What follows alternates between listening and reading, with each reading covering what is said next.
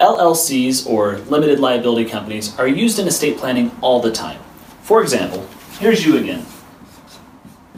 Let's say that you own your home, and you've put your home in a trust. Now let's say that you have a rental property. What do you do with the rental property? Do you put it in the trust? Not usually. If you put it into the trust, if somebody sues you, like a tenant or something like that, your other trust assets are exposed. So what you do is you set up an LLC, and you put the rental property in the LLC. That way, if anything happens on that rental property, these assets are protected. So they can only stay within this barrier of protection. Now let's say that you have multiple properties.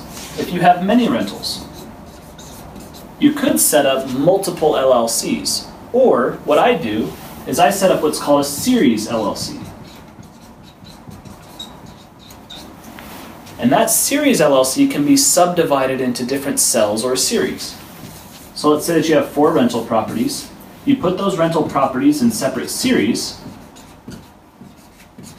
and those rental properties are within kind of like an LLC, but it's all one LLC and they're different series, and not all states have this. Nevada does, and what it says, what the statute says, is that all the liabilities for this series are within this barrier of protection.